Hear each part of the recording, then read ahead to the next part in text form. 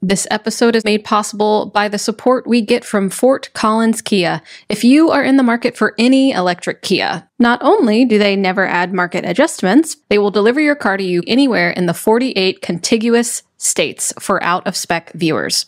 More information in the link in the show notes.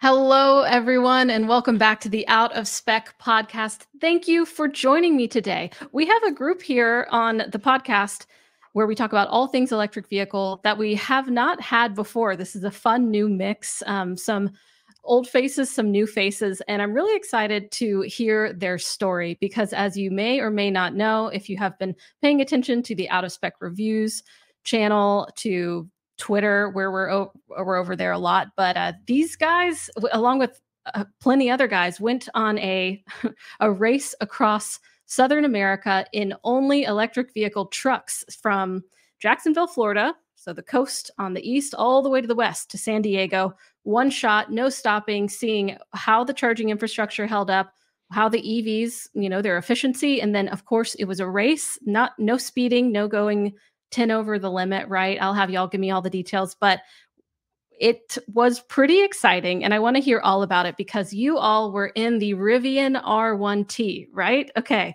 that's exciting. Thank you for coming onto the podcast to tell your story. We've got Domenick, Jerome, and Colby.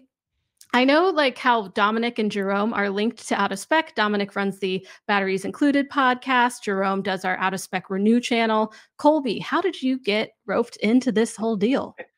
So my cousin's pretty big on the EV Twitter because he rents out his Teslas on Turo, and he saw a tweet from Kyle saying, "Hey, we need an R1T out of Jacksonville." I was about to go to bed, and he texted me, and I was like, "Yeah, why not? I'll do it." So he sent him all my contact information, and I was at work the next morning and got a text from Kyle saying, "Hey, let's do this," and it was insane. How fun! So you really just opportunistic, hey, let's go on an adventure with these guys I don't know. How fun. Yeah. So this is your R1T. This is my R1T, correct. Okay, can you tell me about the specs of your R1T? So my R1T is it's an adventure edition, I think. Oh gosh, let me just pull it up real quick. I'm sorry. No problem. Take your time. It is it's an awesome truck. Yeah, awesome truck. Yeah. It's an adventure package. It's one of the first ones that they released right after they were doing the launch edition ones. It has the 21 road tires and all quad motor, large battery, not the max battery, but the large one. So it does about 350 on a full charge. Nice. Okay. So you got roped into it. So glad you did. Domenick and Jerome were like, of course we're coming along, and y'all took off. So we're going to go over the stats of your efficiency, your experience charging, all of that. I want to know, just what were your feelings when you first took off? Were you confident that the Rivian was going to do well across this long, long trip? And how many miles was it in the end? It's 2,200 miles. And with the team, we were pretty confident we had a very good chance of winning because on paper, we are the one using the less energy. We have a pretty decent battery pack. And also, the infrastructure kind of works for us, especially on some segment of the road trip where Rivian was the only one to have battery chargers. So we were expecting to make a difference there. Unfortunately, Tesla came up and added even more chargers where we thought we would be the only one with a charger. So it didn't work out exactly how we wanted, but I think we all won because, again, we used the less energy out of the 4 pickup trucks. So that's my win. Okay, so Rivian has the Adventure Network, which they have announced that they're opening up later this year to all EVs, by the way. And Rivian has announced, they're going NACS, of course, but their customers are going to be able to get the adapters. But on this road trip, you did not have the adapters. So you were stuck to CCS charging infrastructure. Right. Well, that's okay. Okay, so Dom, go ahead. I was just going to say, well, we started out really strong. So So our competition was pretty stiff, okay, because we had the Silverado EV. It's got a huge battery pack in it, right? And it can also charge at very high levels. So that was a consideration. But we had such a great start. Like Colby's was driving out of the city. He did most of the driving. Jerome and I had some turns, and Jerome I think drove more than I did even. But yeah, leaving like the start from the beach. Colby's like master through he works for NASCAR, by the way, not driving, but I think it's rubbing off on him a little bit because he was like in through that traffic really nice and smooth, not speeding, just getting. So we were way out ahead of everybody like early on. So it was really looking good. Yeah. That's a good start. Yeah. Okay. That's a great start. Yeah. So we had the Rivian, of course, the Silverado EV, the Cybertruck, and the F-150 Lightning, by the way. Didn't mention that in the beginning, but that is important to note. These are the competitive forces on the road. So you took off, and what was your average speed overall? It sounds like you were keeping stats along the way, also noting that you used less energy than the other EVs. So how were you tracking that, and what were the major numbers that you saw throughout your trip?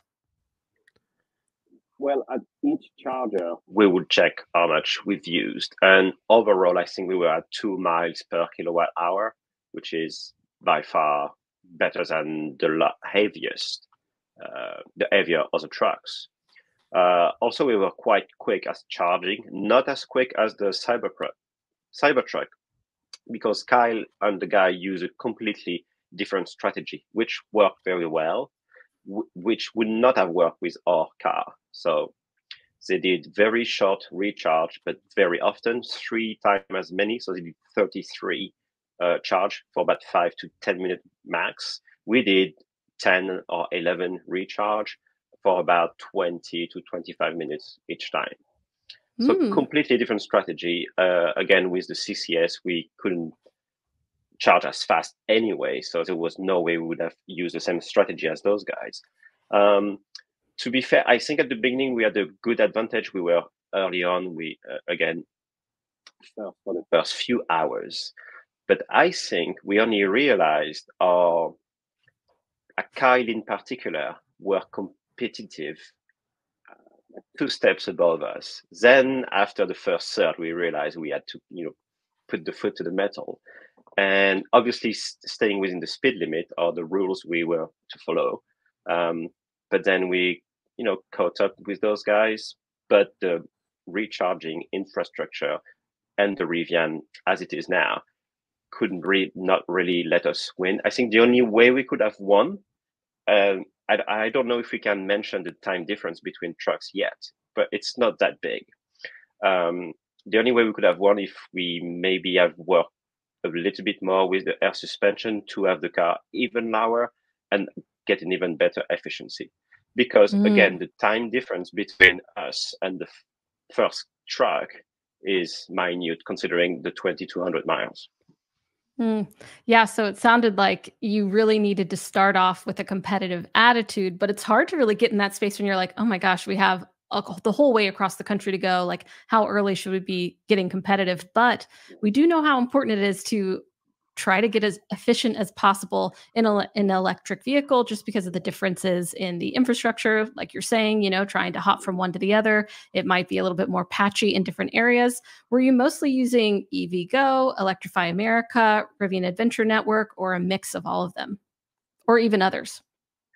Maybe Colby can reply to this one. Yeah. Mainly, we were using EA stations.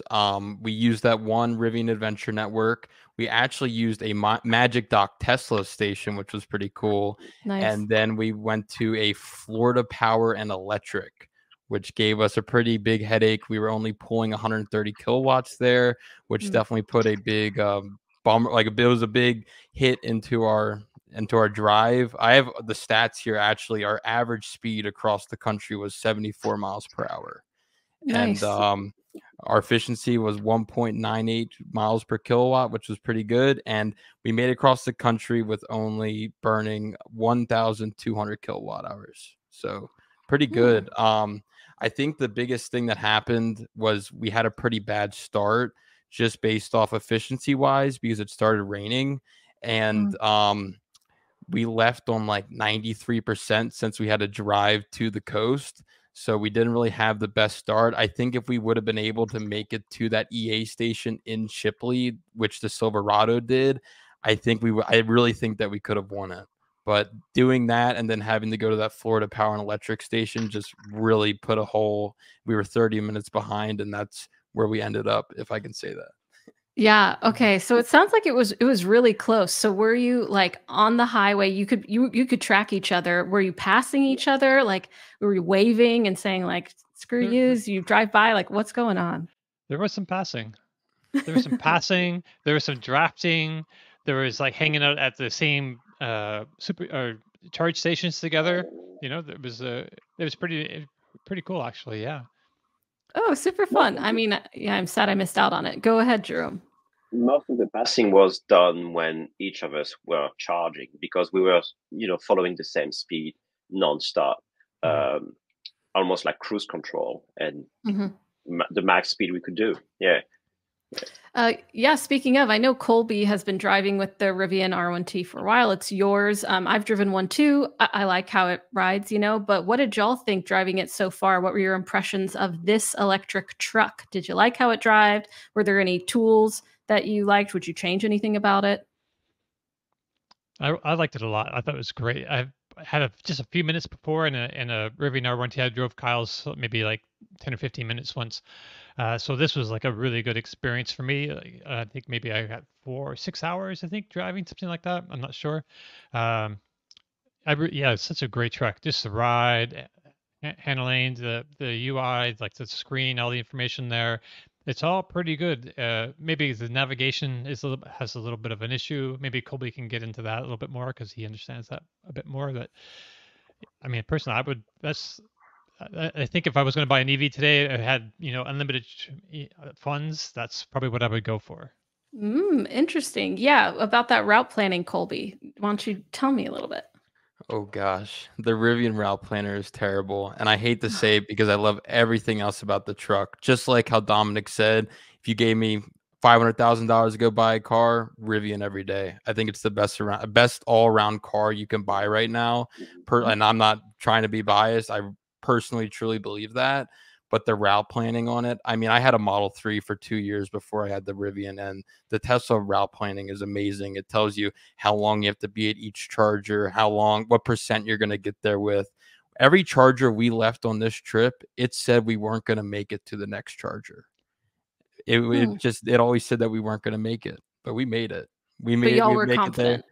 Oh, yeah, we did some fast math and we're able to tell that we could make it, but we cut it close a lot. We would get there with 1 mile, 2 mile. I know Jerome was pulling up there on fumes once. It like turned into turtle mode on the Rivian, but no, the route planning is just terrible. And we did it by hand the whole time with plug share. I think that's the best way to do it right now. I think with Tesla opening up their network, I mean, there's going to be a lot more stations, so maybe it will get better, but I don't know. It just doesn't work out for me. I've had the car for a year and a half now and never used the route planner in it. Yeah, I think that's really important in the EV experience is that you can trust the software within it to get you from one place to the other and you don't have to use all the apps. But I don't think it should come as a surprise to anyone that we do have to supplement with PlugShare and with all the charging apps and do some quick math. You need to have your little notebook there to make sure that you can make it, which is just kind of part of the fun, right? But it would have been a different story had one Rivian and already had access to the Tesla Supercharger network, which just happened earlier this week or yesterday, March 18th, I think. So we had back then, like this event a month before or a month later, the result would be completely different. Yeah. Right. Yeah. So many little things have been different. It would have been totally a different result. Maybe if we had lowered the suspension to the lowest setting for the thing, maybe that would increase our efficiency enough to give us an edge. Or if we had just a little bit more battery at the very beginning, just a few things like that, could have just really altered the results. Okay, so Rivian is 18 months old. All the other trucks are brand new trucks. So maybe there would be a difference if we had a brand new Rivian. Not making an excuse, but it is a fact. Yeah. Sure. true. A Rivian Adventure Network station actually just opened up on 10 today in Baton Rouge, so could have hit that. So Louisiana, how fun! So y'all are really keep pointing to how just this little change that could have changed the game, put us in a different position for better or for worse, whatever it is. So it does sound like it was close, but was at any point where you're like, oh my gosh, we're too far behind, or oh my gosh, we're really in the lead? Or was it just mostly kind of steady? Or was there someone else in the way back? It was steady all along for the first three vehicles. Early on, the fourth vehicle, they kind of let go. I don't know why. They don't even have the smallest battery pack, but they just took a more mellow approach to the competition. And every time they would stop for a recharge, they would try the local restaurants. The food F-150 Lightning. Yeah. Every time we looked up, they were sending a message. They're with Burger King hats, or they're going into Taco Bell, or going into this other chain restaurant. It was like hilarious. That's pretty funny. There's like Kyle's approach to EV road trips, which is like, drive fast, get there at 0%, charge for 5 minutes until you can get to the next charger, jump. Or there's the leisurely, hey, we'll stop and smell the roses and try the Burger King nearby and laugh with our buddies. But even though this was kind of a race, but it was also to just see, okay, can these trucks do it? How can they do it? And how does the infrastructure line up? So of course, it would have been different if you had the adapter and access to the Tesla supercharging network, because it is just more everywhere than not. But Rivian does say that they're going to continue building out their adventure network. Magic dock stations hopefully will grow too, so that CCS can be used. But it seems like, you just had to use what was there, and that's just how it goes. So any highlights, like favorite parts of the trip that you're going to remember maybe forever? Being with these two guys. I was just going to say the most important, we have clearly shown that in early 2024, you can travel the whole country with any EV truck and make it roughly around the same time, whichever truck you use or infrastructure you use. And we made it without an issue. I preferred the way we did it because we would stop again for 20 to 25 minutes every time, which allows you for some things you need to do when you stop. Whereas we don't understand how Kyle and the guys managed to do it when you stop less than 5 minutes at a Tesla supercharger where there is no toilets. We don't really know how they did it. I guess they have empty bottles in the Cybertruck because there's no way they could have it. Like, they couldn't buy food, they couldn't go to the toilets. Whereas we had a more comfortable experience, arriving only 20 minutes after them. So they had a lot of effort. We had a very comfy drive, and at the end of the day, again, we arrived only 20 minutes later.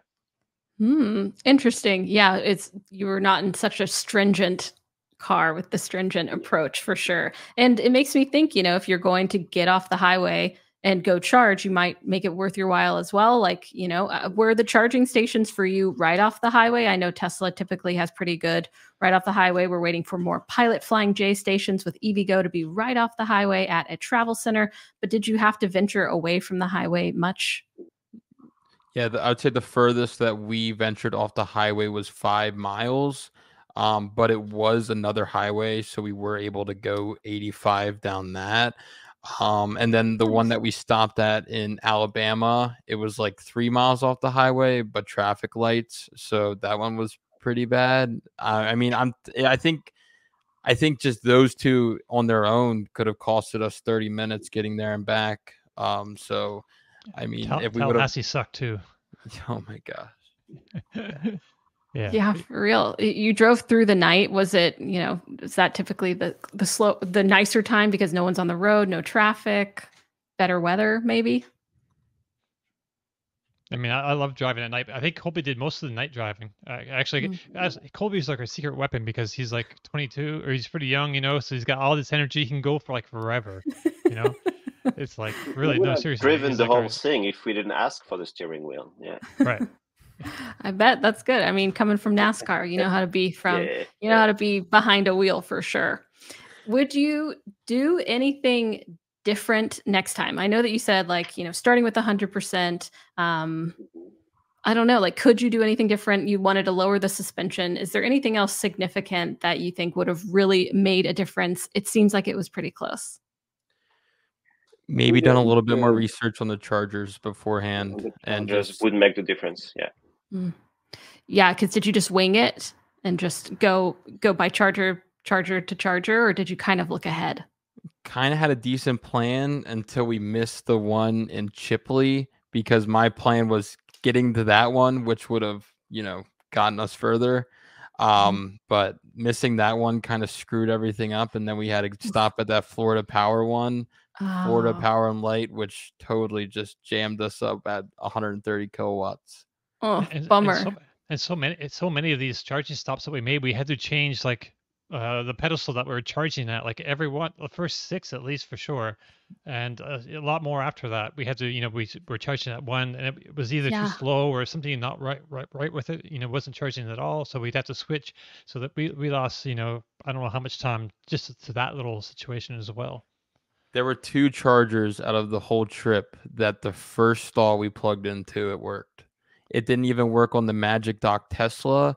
It only worked on the Rivian Adventure Network and one of the EA stations, which is mind-boggling. We had to pull out and plug in somewhere else. It was bad. That's interesting. Did you see was there a consistent problem? It just stopped. Is it just the chargers?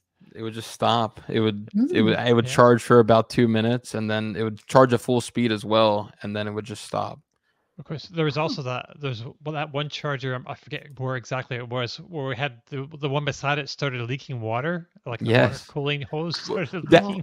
That was the first one we plugged into. That's why we had to move. I was standing out there, and I hear like a click noise, and the charge light on my car goes red. I look over, I pull the charger out, and it's just leaking coolant. So I had to back it up and pull into another stall. Yeah. Wow. Okay. Weird. And we've got Jerome back. He dropped off for a quick second, just a moment, and you're bringing it back. But that's weird that the coolant was leaking out of the cable. That's not something that I've seen before. Never heard of that happening before. No. Yeah. Not very reassuring, I would say. No, I wouldn't want water, that to happen. There's like high voltage and water just doesn't mix. Yeah. Not the. So when that happened, did you write a note on PlugShare? Did you let the charge point operator know, or were you like, you're gonna go? We had to go. Well, we informed the people coming. Some of them had no clue how to use it. Right. So that's something. Something we've noticed in several occasions. People were using the Electrify America network because they were provided an electric car, either like a rental, like a cheap rental, or they were using it for work, or it was a work vehicle, and they had no training or no explanation how to use it, and they didn't have a good experience. So there's definitely some work to do on this aspect. Yeah, I've seen that as well at charging stations where someone will come up and be like, hey, this is a rental car. It's the only one they had. Can you help me? I don't really know what's going on. I'm like, yeah, sure. But also, you have to have the confidence to walk up to someone and be like, I have no idea what's going on here. Never charge an electric vehicle, or vice versa. Say, I see someone struggling. I'm going to walk over and help them. Very big adventure. I wish I could have been there. I probably would have liked being in the Rivian. I love that truck, but I also haven't ridden in a Lightning very much, or the Silverado. So I think that would have been cool too. And we will have podcasts with all the other groups. If you're seeing this one first, so you can check in with all the teams, and then we're going to get everyone onto one podcast to just all these guys to talk about the experience, because it seems really fun. It was kind of like, we got the Cybertruck. Let's get all the trucks. Let's go from one coast to the other. And I'm glad that y'all got to be a part of it. It seems like a really fun adventure. And like you said, Jerome, proving that you can road trip like basically any EV, right? Any EV along that route. Most of them have a similar range nowadays. Maybe some are harder than others and some are easier than others, but it is doable for sure. Do you see the electric truck route in this industry like continuing? Do you think EV trucks are like where we should go? Do you think that there's going to change tremendously in the future? What did you take away from specifically the truck aspect of this? Do you want to go, Colby? Yeah, sure, I'll go. I mean, I love a truck. Ever since I had my Model 3, I loved my Model 3, but it didn't do the things I like to do. It couldn't haul stuff, couldn't tow stuff. I think, especially with the speed that an electric truck can go, unlike a gas truck can. I mean, the Rivian goes 0 to 60 in 3 seconds, and then it can tow your boat. And then it can do pretty much anything you want. It can go off road. I think like it is just the best all around car you can own. It can do everything. It's quicker than a Porsche, and it can tow your boat. I mean, and it can go off road up mountains. So I don't know what else you would want in a car, but I think it's really got everything. That is a glowing review. Yeah, that's pretty good. Yeah, super cool. Okay, so would you do it again? Would you keep this crew? Oh yeah. Oh yeah, I'd go with these guys again for sure. Oh yeah. Yeah. Good. Yeah, so fun. Anything else that you want folks to know? Of course, they can find you. We'll link to everyone in the show notes, so you can go find these guys specifically. And the video will be out soon if it's not already out by the time this podcast is coming out. But any other takeaways that you think are important that you're going to carry through, that you think about EVs in general or your experience? Yeah, again, anybody that says you cannot, go cross country or use a EV truck, we've proven them wrong. I think the next thing for us to do is do the same trip, towing like a car in the back, just to show you can do everything you want, or you will, trailer, just to show you can do it. But I think we've proven the point is you can decide last minute to take an EV truck and go cross country under 2 days. And I mean, you could do the same thing with a regular pickup truck. You would save a few hours, but you would still be tired. So that's not something you're going to do in less than 30 hours anyway. So you need to stop to buy some food. You need to stop to go to the restroom. So at the end of the day, it's hard to make this trip any quicker, realistically, or staying under the speed limit. Yeah, so make it a lot longer and put something on the tow hitch. Yeah. That's a good thing looking forward. That would be really cool to do. I'd love to hear what our audience thinks we should do next too. Domenick, Colby, big takeaways. I think I would say is take any opportunity that comes your way. I mean, I was at work on Thursday, was supposed to do something completely different that weekend, and came out with 11 friends who I can't wait to see again. And it was a ton of fun. So don't miss out on opportunities. These things only come your way once in a lifetime. So take anything that comes your way. You won't regret it. Oh, I love that, Colby. You can count me as a 12th friend on that list. Yeah, I was thinking, but you might be joining us, Francie. I thought it was going to be just an extra added bonus, but it would have been great to have at least one chick on the trip. But I'm going to let y'all sit in the car for that long. I'll go to the next one. Right. I'll bring more trucks or cars. Yeah. Yeah, there we go. Right. Just avoid the Silverado if you have a aversion to like strong smells. For some reason that was a truck that had like really funky smell in it by the end of the trip. I don't know why. God. I can only imagine sitting in a truck for that long. Right. With vinyl seats. Ours was fine. Yeah. Ours was fine. I don't know. Yeah. Rivian's just a big old winner here. But I'll take this out if we're not allowed to say, but did you win or did you come in second, third, or fourth? Came in third. Third. Wow. So we thought we had a good chance at possibly winning, but at least second. At that one part, we thought we were going to with the Rivian Adventure Network. There was like this one place in the desert there that we thought we had a charging potential there, but other people did not. And so we really thought that was a great chance to get ahead of be securely ahead of the Cybertruck, because we were really close with the Cybertruck in a lot of places, especially close to the end. Yeah, there was. They were right behind us. We were right behind them. It was like it was pretty cool. We charged it. Yeah. We charged for 5 minutes at that Rivian Adventure Network, thinking that we were going to pull out ahead, and we're driving down this road, and we just see it looks like Batman car coming out, just whipping around the corner, and there's Kyle, and then we just drafted all the way down the highway. It was insane. Oh, that is crazy. Yeah, Jerome, did you have anything else? Yes, one advantage the Tesla truck had is, as you mentioned it earlier, all the Tesla chargers are very next to the freeway, whereas the Electrify America are typically on a Walmart, so you have to drive a couple of miles. And this has make a huge difference, because if those guys had to stop 33 times and drive an extra 5 miles every time, they would have been way behind us. So Tesla did make a difference with the infrastructure. You could have guessed that. Yeah. I'm not too surprised by that, but I'm really glad that you all took advantage of this opportunity, got to make some new friends, got to race and see the capability of not only just the trucks in general, but road tripping them as far as you did. Colby, at the end, did you road trip it all the way back on your own? No, Bearded Tesla Justin drove it back. I had work on Monday and actually missed my flight out of San Diego. I overslept in Jerome's room, and I wake up at 9:30 a.m. I look over at Jerome and I look at my phone. I'm like, no way. So I booked it to the airport, got on the next flight out of there. But I missed my flight. Happens, man. That's I stayed up all night so that wouldn't happen. Just no sleep. No sleep. No. Get to work.